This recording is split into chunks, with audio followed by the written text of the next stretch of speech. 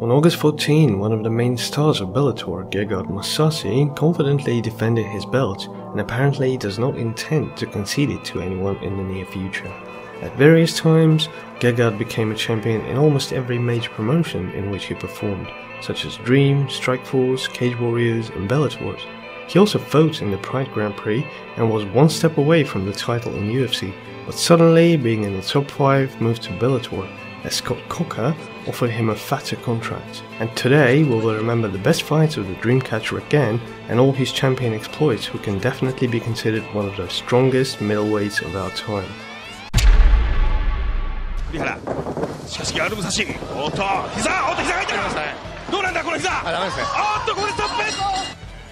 Before moving to Pride, Mousasi travelled the world and fought in various well-known and not-so-famous leagues, and also jumped in weight, performing in the middle and light heavyweights.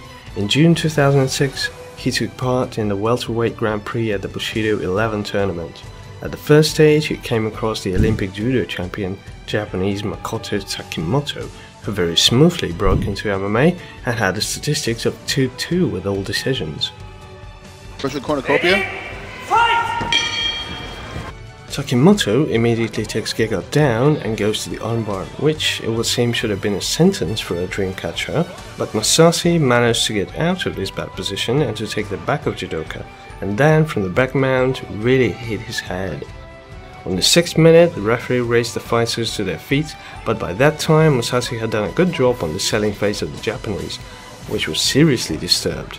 Doctors examined the judoka and decided that it wasn't worth continuing with such an eye injury.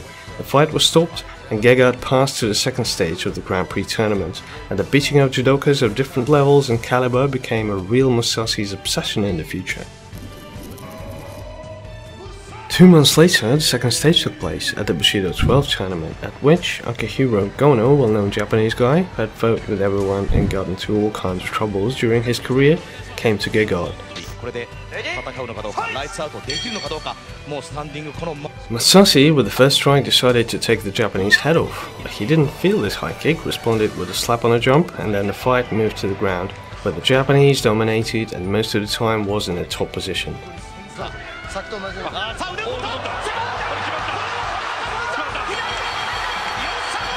Gono, being behind Mousasi's back, came out beautifully to the armbar, and this time didn't leave Gegard any chance.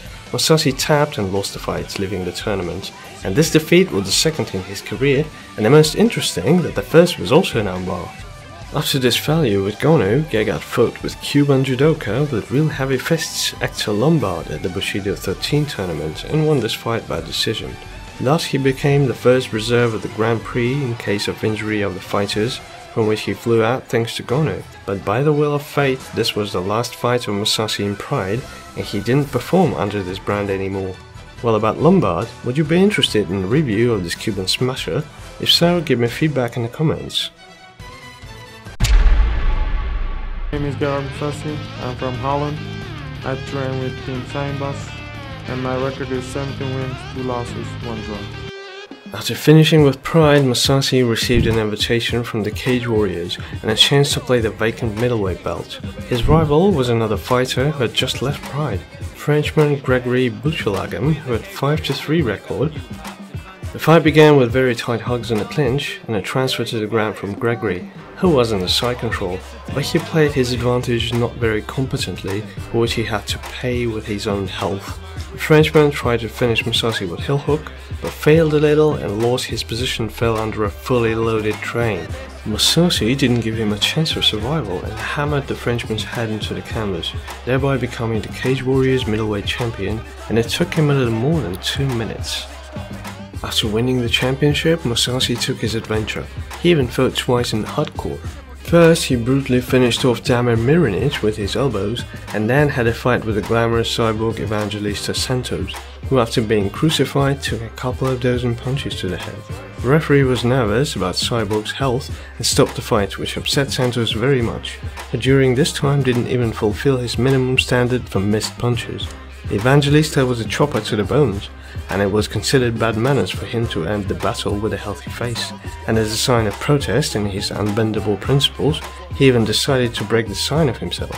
But talking seriously, Mousasi is quite confident in undisputable victory and the work of the referee, although maybe someone doesn't agree.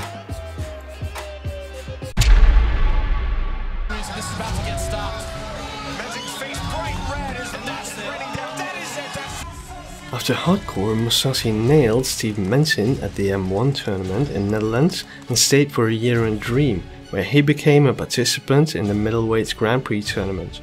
More precisely, he was included in the extended list of 32 fighters, of which 16 were supposed to remain. His rival at this stage was the veteran Dennis Kang, who like Mousasi was fighting everywhere in his career, and by the way, he was a finalist of the very same Pride Grand Prix, which Gegard failed. For Mousasi and Kang. From the first seconds, Kang threw hooks at Gegard and carried out a takedown. He took the side control and was preparing Mousasi for Kimura, who interfered him as best as he could and threw his knees into his head while lying on his back. During his attacks on his back, Mousasi managed to throw a triangle around Kang's neck and make him tap. It was a beautiful finish with a submission from Gegard. He will go to the Dream Grand Prix, where at the first stage he comes across another judoka, Dong Sik Yon, whom Mousasi confidently outplays and takes the fight by the judge's decision.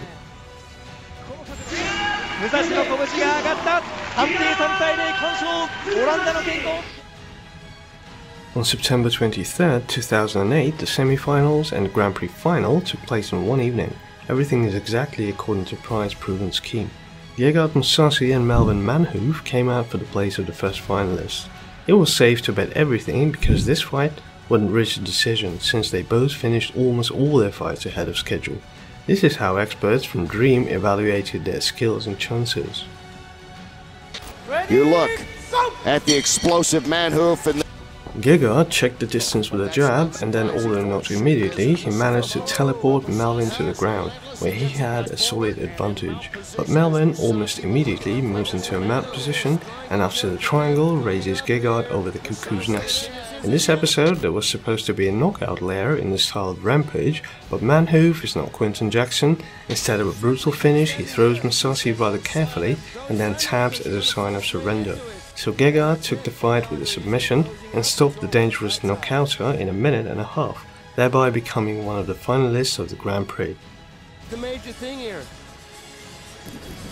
His rival in the final was Jacare Souza, who was going on a series of 10 victories in a row and was mighty crocodiling in Japan. Took a nap, a little massage, 10.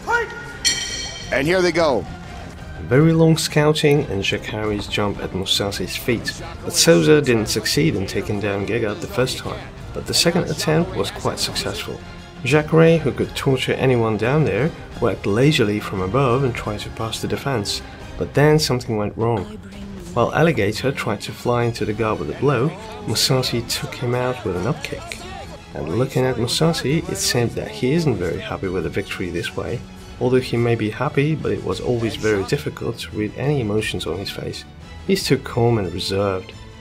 But anyway, for Mousasi it was already the second trophy in his career, and after the champion's bout in the Cage Warriors, he became the Dream Grand Prix middleweight champion. Gegard decided not to stop there and signed up for the next Dream Grand Prix, now in the open weight. The tournament was called Super Hulk and brought together a real team of superheroes. Bob Sapp, 3-meter Korean, Cameroonian judoka, giant killer, professional baseball player, kickboxer, K1 champion Mark Hunt and Mousasi, who on the first had to fight versus each other and identify the main favorite and the possible champion, since all the others were very much inferior in skill to this couple. Despite the criticism on the composition of the participants, the Grand Prix sold very well, and the final of this Super Freak tournament attracted more than 45,000 spectators, which is an absolute record for the organization. But back to Mousasi and Hunt battle. See the old school Pride style atomic butt drop. Here we go, first round of action. The beginning of the round, and Gegard drops Mark on the canvas and then takes side control, where he slowly punches Samoan and prepares a submission. In the second minute, Mousasi holds a straight armbar and forces Mark to tap. A very quick finish in this loud confrontation, while for Hunt, this defeat was number 5 in a row, and 4 of them were submissions. So Hunt flies away in the first stage, but Mousasi was also unable to continue the tournament, as he was injured and was replaced by Bob Sapp, who lost his fight. After this tournament, Gegard went to Strikeforce, and this will be the next chapter of our review, but then he rushed to Dream again to take part in the 4 Fighters Grand Prix and become the light heavyweight champion. Another judoka, Tatsuo Mizuno, suffered in the final, being choked by Gegard in the 7th minute of the round. After that, there was one defense of the belt in light heavyweight, which Mousasi ended up with a brutal beating of Hiroshi Izumi, and this was the end of his Japanese adventure. He left the land of samurais in the status of Dream's double champion. Indeed faced the toughest challenge of his career in Renato Babalu Sobral. Arriving to America, Mousasi immediately got a chance to compete for the Strikeforce belt in the light heavyweight division, which was owned by Renato Sobral. An experienced Brazilian fighter went on a series of 5 victories and at one time claimed the UFC champion belt, but lost the fight to Chuck Liddell. You ready? You ready? Let's get it on! Mousasi entered the battle relaxed and calm, as if he already knew the outcome of this interesting confrontation. He strikes the middle kick, and after catching the leg, a clinch is tied, after which the fight goes to the ground. Gegard didn't give chances to Sobral to show his grappling skills, which were at a very high level. He just beat him with punches onto the canvas, and in 1 minute overthrew the champion from his throne. This is such a dominant and bright victory for Mousasi, 26 in a row with only 2 defeats with armbar, and at that time he was only 24 years old. Mousasi's next rival in Strikeforce was the African assassin Remy Thierry Sokoudjou, a fighter from Cameroon who represented judo, and as we already remember, Gegard usually didn't leave a chance to guys from this discipline. Are you ready? Let's go! Here we go. Everything could have been finished at the end of the first round. Mousasi threw hooks at Sokoudjou, but then the assassin took Gegard to the canvas and cooled him down, and then tried to finish the opponent with a guillotine. He apparently wasn't aware that Mousasi could only be stopped with an armbar. The rest of the subs didn't work against him. Well, according to the classics, the most dangerous up kicks from Gegard have very nicely transferred Sokoudjou to canvas at the end of the round. Round 3. In this fight, everything was done in the second round. It isn't really clear who took whom to the ground in this episode, but Sokoudjou ended up in a top position, which he lost very soon, and then a long and a very powerful series of GNPs from Mousasi followed, which ended this fight. Going on a series of 15 victories in a row, Gegard went to his first belt defense against undefeated for that time King Mola, who that evening arranged a general cleaning of the octagon with Mousasi's back. For 5 rounds, he was throwing and controlling Gegard on the ground, although Mousasi overshot him solidly with the punches, but the forbidden strike, for which the point was removed, as well as a bunch of takedowns and control in this fight outweighed, and King Moore became the champion, so Gegard suffered his 3rd loss in his career and lost for the first time in America. After Strikeforce, there were 4 years of performing in UFC, where Mousasi 3 times took a bonus for the performance of the evening and won 9 fights out of 12. But in 2017 he parted ways with UFC and went to Bellator, where he still performs today. The first fight in the new league, Gegard fought with Alexander Slemenko, and the fight, which was supposed to be like a warm-up, turned out to be one of the most difficult in his career. Mousasi won that fight by a very controversial decision, although many believe that Slemenko was better and should have taken the victory, or at least not lost. But it happened the way it happened, and what do you think about this result? Mousasi won, or simply for Bellator his defeat in the first battle would be very unprofitable? After such an extreme warm-up, Gegard went to the title fight against Rafael Carvalho, who went on a series of 15 victories, and for him it was the 4th defense of the belt. But instead of defending this belt, the Brazilian not only gave it away, but after this defeat his career went downhill. He lost the champion's belt, and out of the next 5 battles, Carvalho won only once, while Mousasi has lost only 1 fight since that to Rafael Lovato Jr. by majority decision. And after a while, he returned the lost belt after the Brazilian stopped his career, and for the vacant title Mousasi fought with Douglas Lima and won by decision.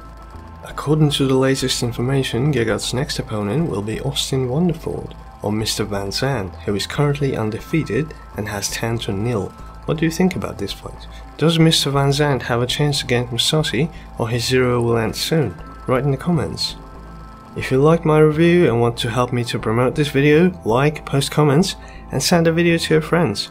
All these actions help me and give me motivation. And also, who is not subscribed, subscribe and click on the bell to stay in touch and not to miss fresh videos.